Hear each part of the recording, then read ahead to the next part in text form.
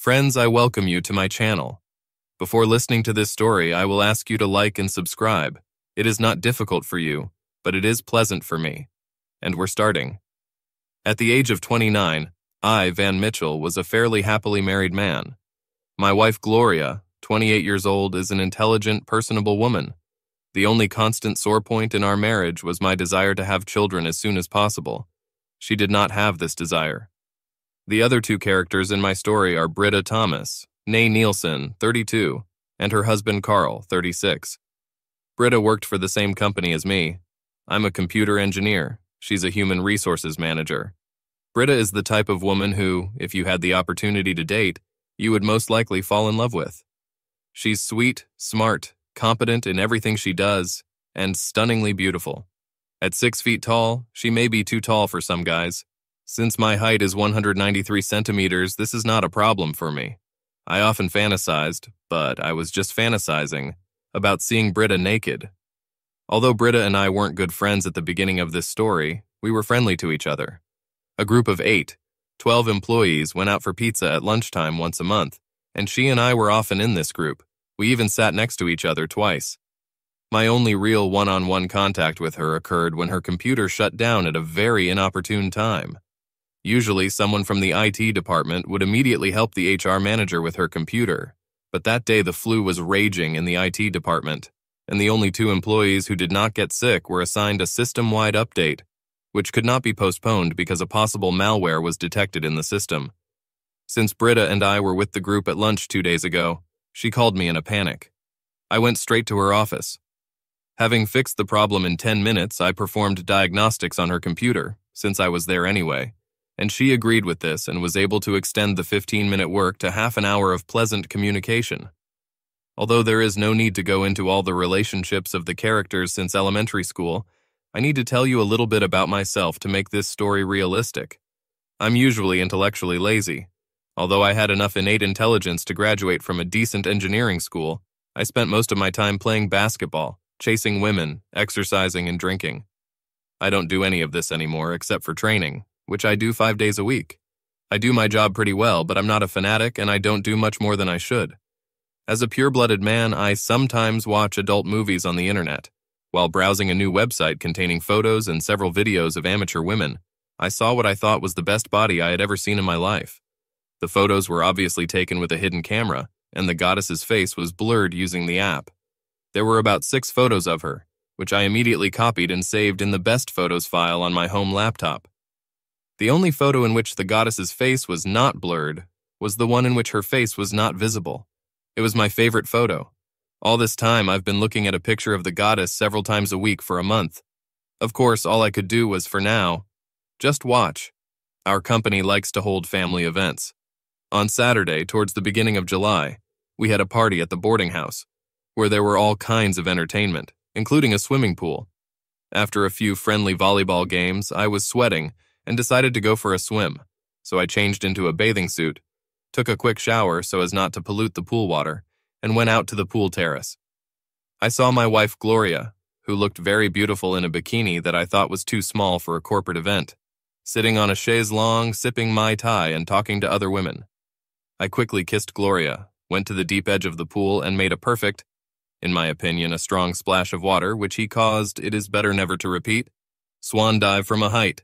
When, after several dives, I was climbing the stairs, coming out from the deep edge of the pool, a picture of an attractive woman appeared in front of me. Despite the fact that the tall woman was wearing a rather conservative closed swimsuit, it was impossible to hide how seductive her body was. While I was looking at her from behind, wishing I wasn't wearing sunglasses, she stopped, took off her hat and sunglasses, put them on a chaise longue, and continued on her way to the diving board. I saw her face when she did it. It was Britta. As I was watching her, I suddenly noticed something on her right thigh right under her buttock. It was like a mark from a favorite photo in the best photos folder on my home laptop. There was a spot in the photo that could have been a birthmark or a tattoo of something very similar to a star. It turned out that Britta might have the same mark. I thought I was inconspicuously. I later found out that I was about as inconspicuous as a diesel truck, following Britta for the next 15 minutes or so, trying to get a better look at her. Finally, when I followed her up the high jump stairs in the pool, I got a really good look at her. It was a birthmark that really resembled a four-pointed star. After I came to, I got dressed, lured Gloria out of the pool, and we had lunch with a few other couples. When I returned home that evening, I took a close look at my favorite photo and enlarged it as much as I could. There was no doubt in my mind that the photograph showed Britta's mark on her right thigh.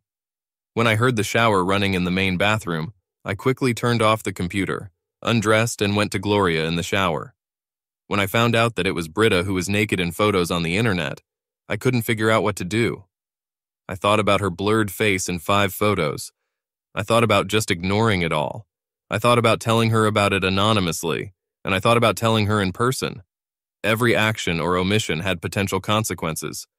I was still thinking about it when I went to the website, where I found 2 more original photos of her in a short video. The short video did not show her entire face, but her chin and hair were visible. At that moment, given that I knew how conservative Britta had always been, I was sure that she did not know about nude photos and videos on the internet, and if she found out, she would definitely want to delete them. Then I realized that I had to do something.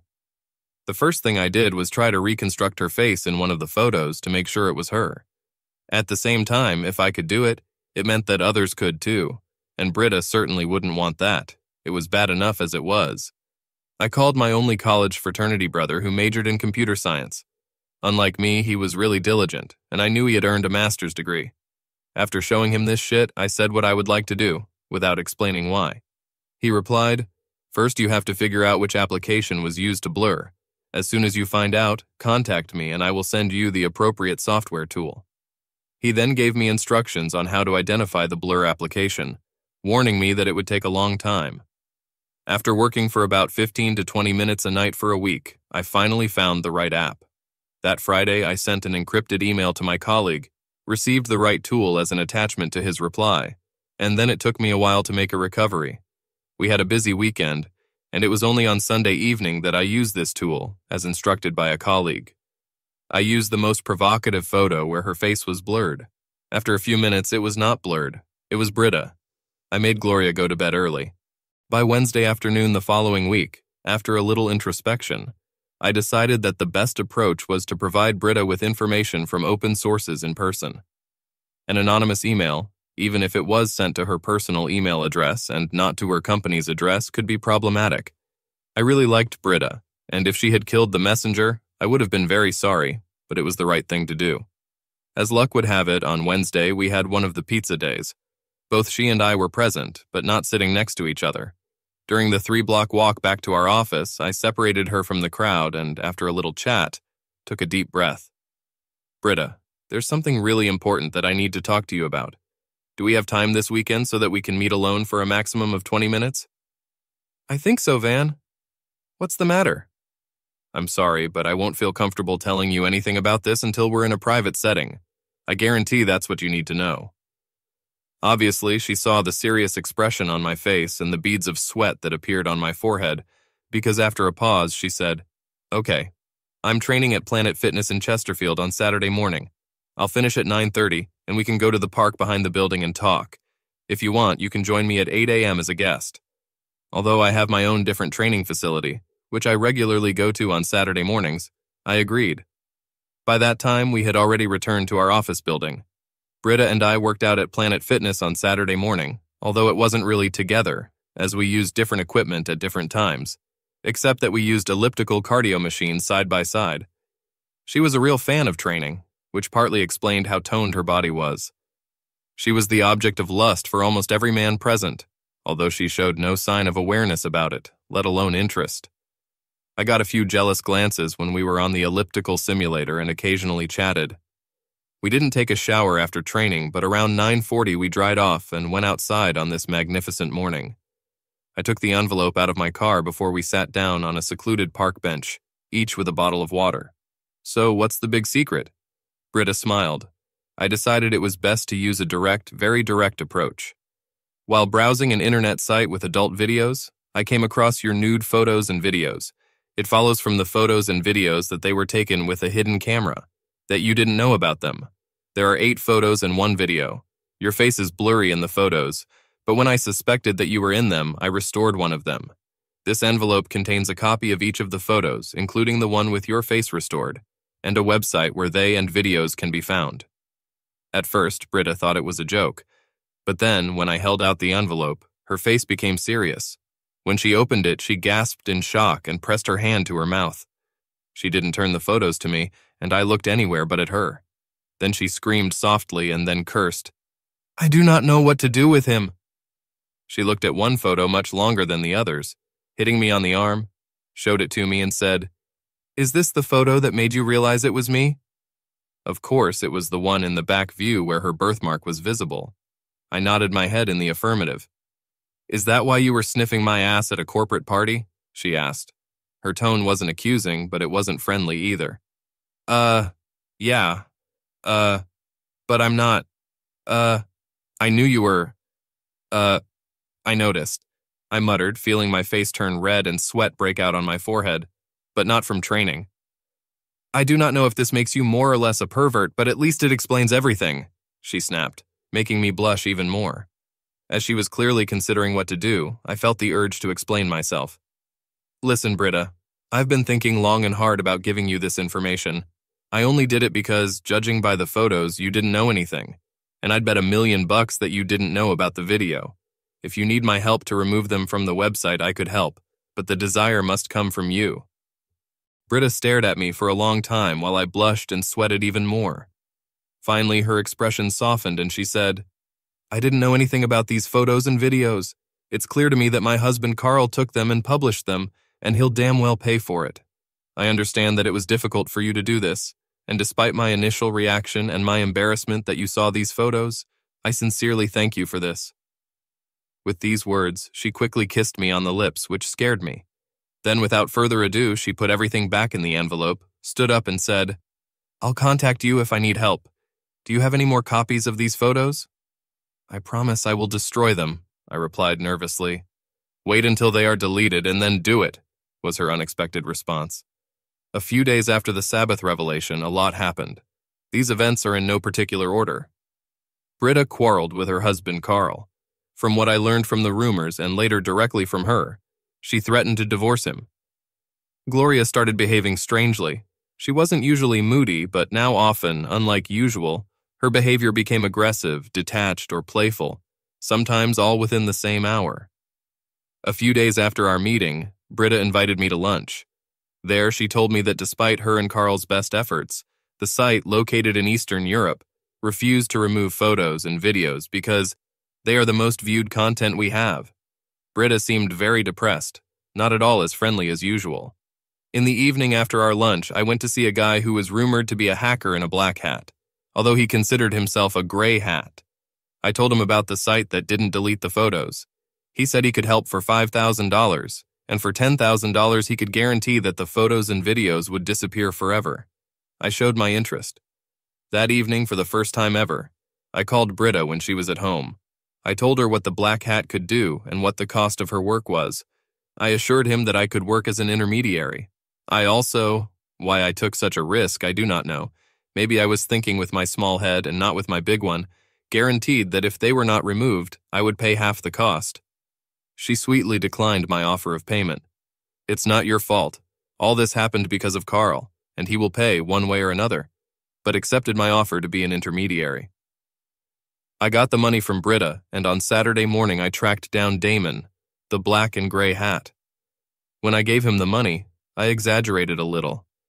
I told him that despite my degree, I could never match him when it came to computers. How wonderful the woman who was treated unfairly was, how grateful we were, and I even shed tears. He swallowed it. Damon called me on Thursday night the following week using a disposable phone. "Check the website," he said with a chuckle.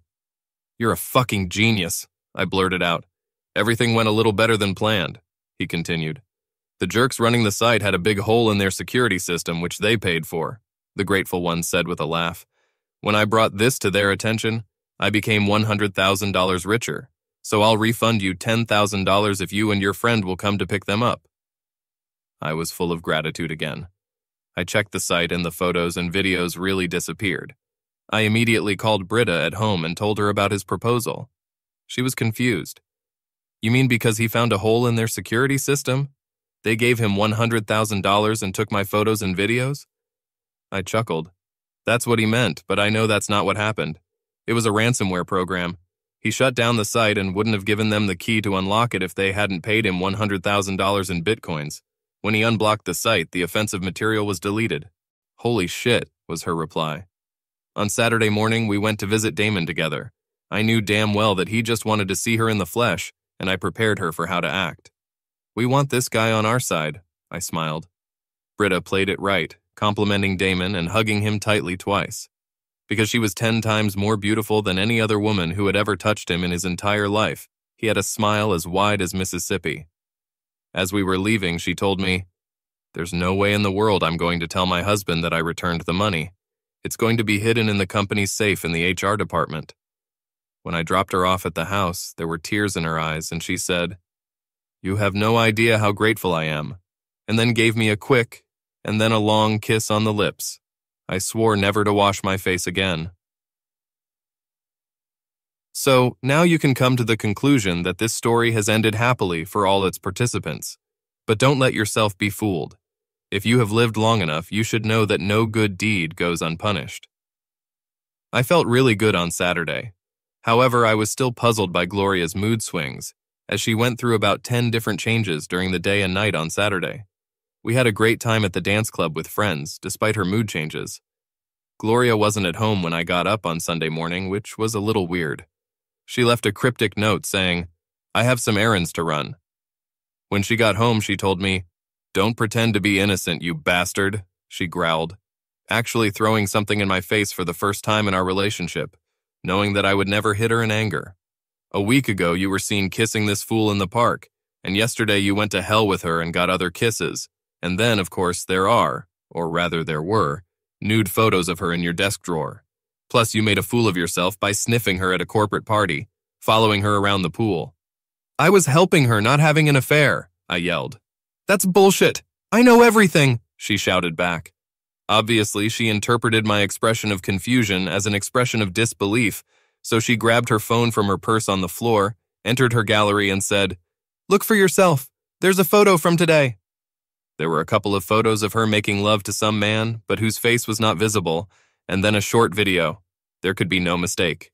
Everything was dated today, and she was wearing rings, and her hair was styled exactly the same as today. I immediately got up and sent the photos to my phone, despite her attempt to stop me from doing so. I just went into the bathroom and leaned against the door, and she didn't even have the strength to open it. When I came out, she was defiant. "So you think you can fool around, but you don't like it when I do it?" In as calm a voice as possible, I said, "The reason Britta kissed me on the lips and your friends or spies saw it was to thank me for deleting the nude photos that you saw on my desk from the internet. They were placed there without her permission, and when I found them, because, as you know, and never minded, I sometimes watch adult films, I told her about them. I'm going to call her now and you're going to talk to her. Otherwise, I'm going to throw your naked ass out the fucking window." I had never talked to Gloria like this before, and I could see the combination of fear, apprehension, and defiance in her eyes. I pushed her onto the bed, put the phone in my pants pocket as I pulled on my pants again, and then used the landline to call Britta on her cell phone. Fortunately, she picked up the phone. "Hi Wang, how are you?" She greeted me, obviously having seen by the caller ID who the call was from. "Hi Britta, listen, I need you to tell Gloria everything about your nude photos, our interactions where they were posted, how we deleted them, everything. It's very important that you tell her the truth about everything." Good, I think," was her timid reply. "I'm going to give her the phone now," I continued, and then handed Gloria the phone. I had no desire to hang around here. I took a quick shower, got fully dressed, sent the marriage-killing photos Gloria showed me to my computer, and then went out for a drink for the first time since college.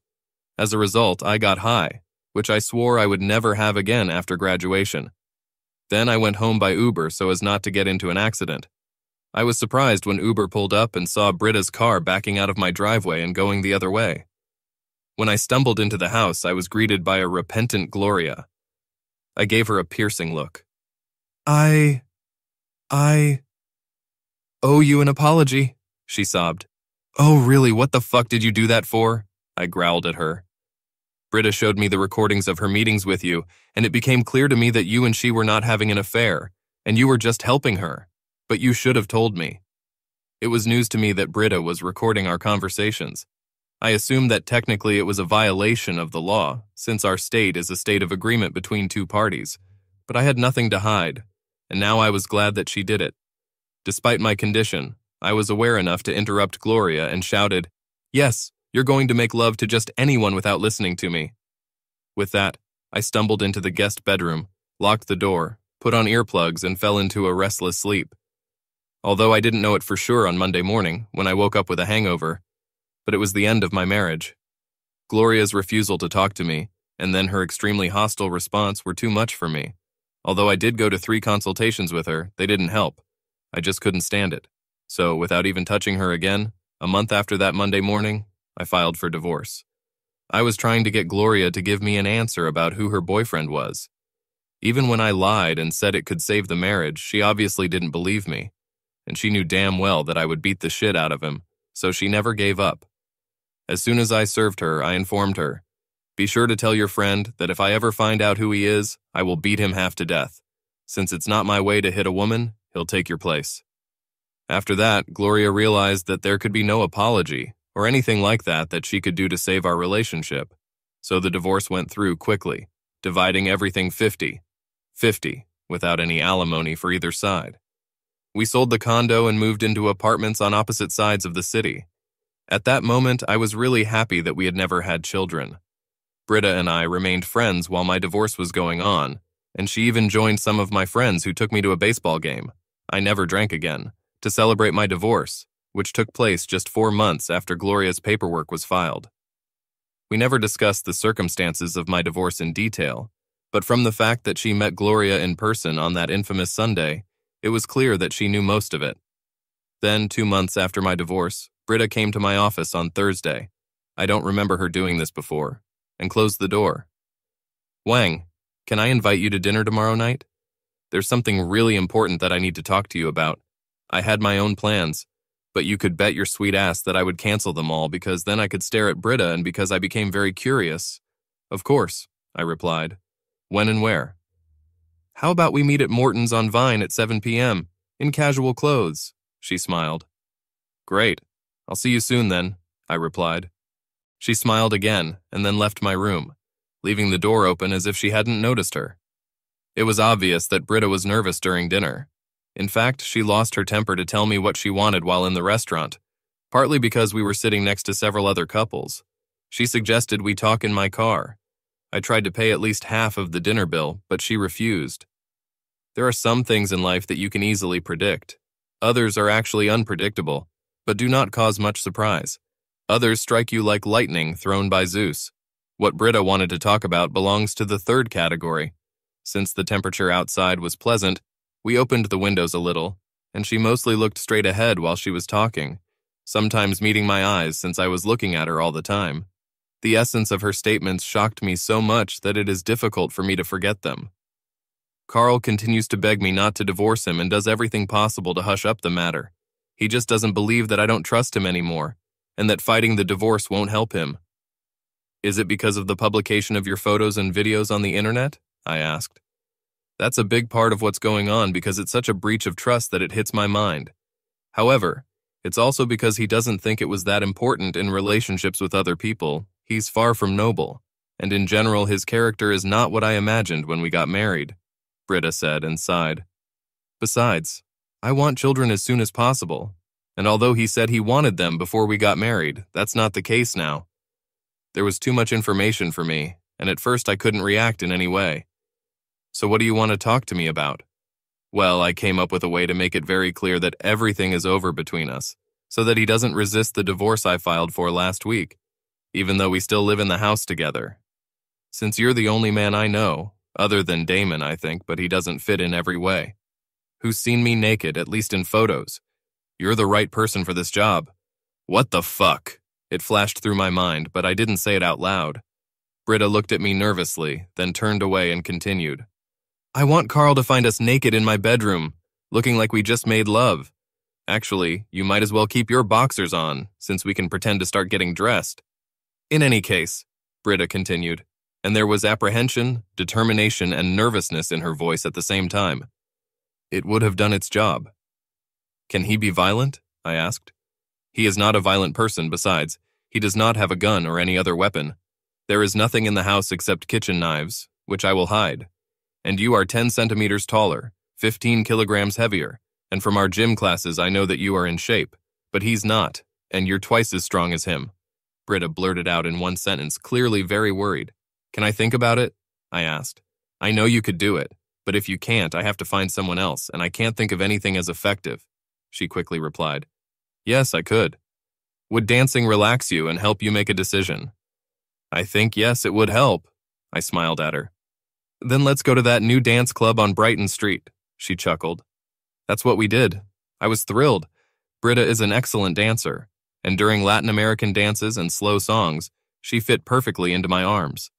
Since she weighed about 150 pounds, not too much for a 6-foot-tall person, since she didn't have excess fat, I realized that when I saw her in a swimsuit and in the gym, she wasn't used to having someone strong enough to do lifts with her, but I could.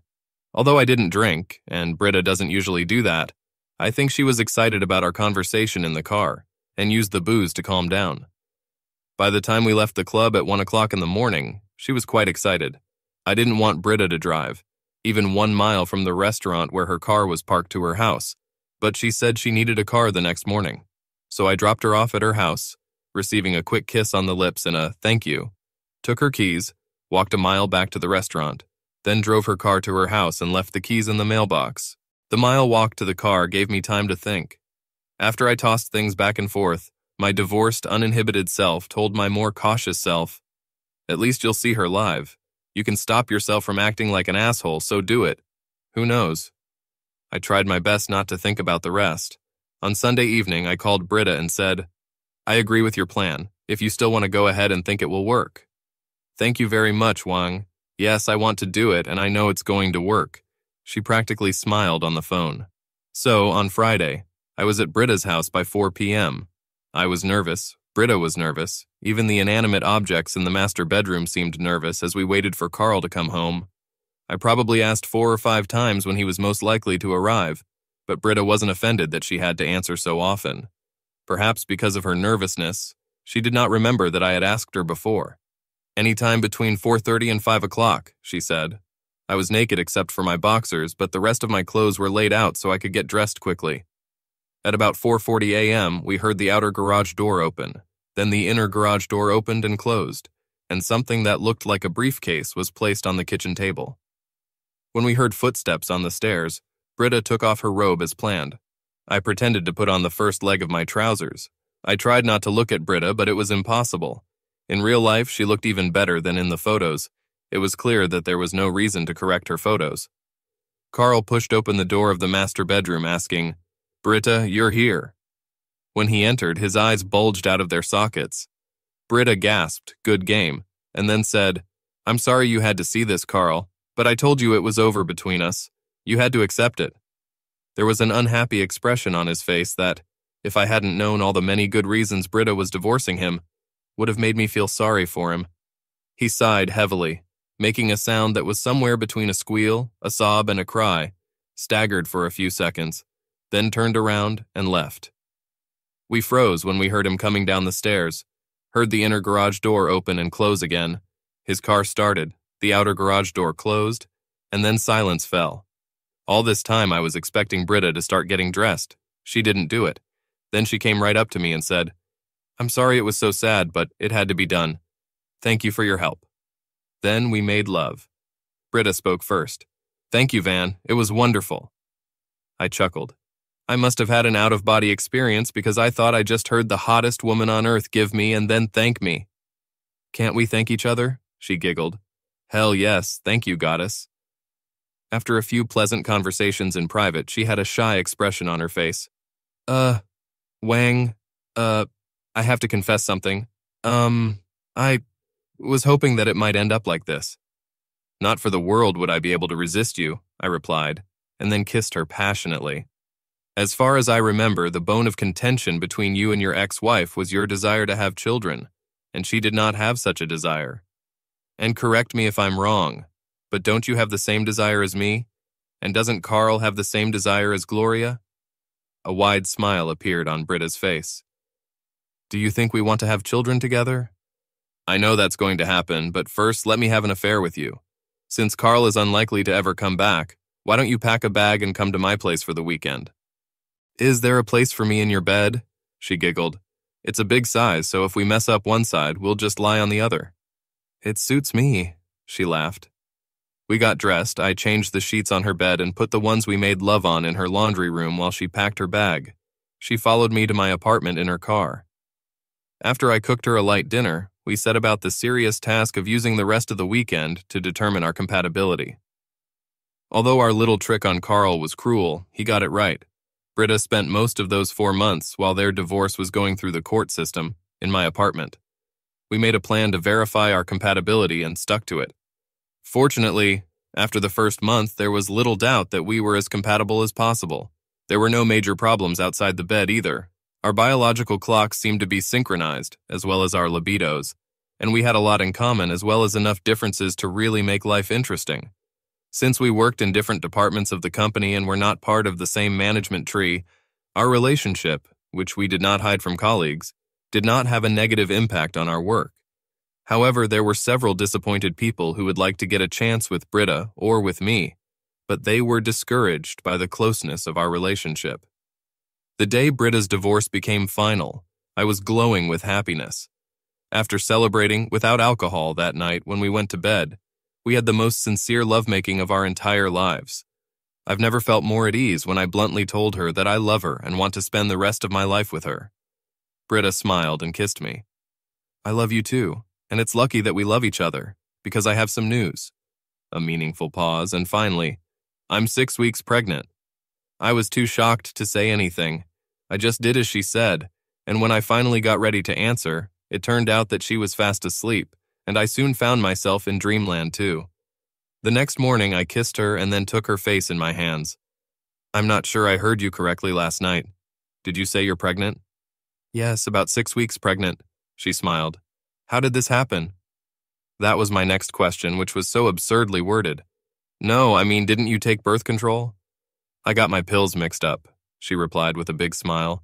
I thought you were giving injections. I broke my schedule and this is my story and I'm sticking to it. She replied this time with an even bigger grin. I think that means I'll have to marry you. Then he joked, Does your dad have a shotgun? I bet my ass that there is, and he won't let his little girl have babies without a ring on her finger, she retorted this time with an even wider smile. You think I'll agree to anything you want, don't you? I feigned anger. I didn't think her smile could get any wider, but it did. Yes, but your compensation will be that you will be the most satisfied man in the world. 10 years later, life wasn't just good. It became fantastically good. It seems that every month we fall in love more and more, and we are madly in love with our 3 children, 2 girls and a boy. Sometimes 3 women in a family team up against us, 2 poor Y chromosome types, but we always seem to survive normally, even if we don't win. The best thing, apart from the kids while they're growing up, is that I don't have to look at photos of what I think is the best female figure on the planet. Every night, a real woman with the best female figure is in bed with me. Every day I take a few minutes to thank Carl for posting these photos online, and Gloria for her overactive imagination and impulsiveness.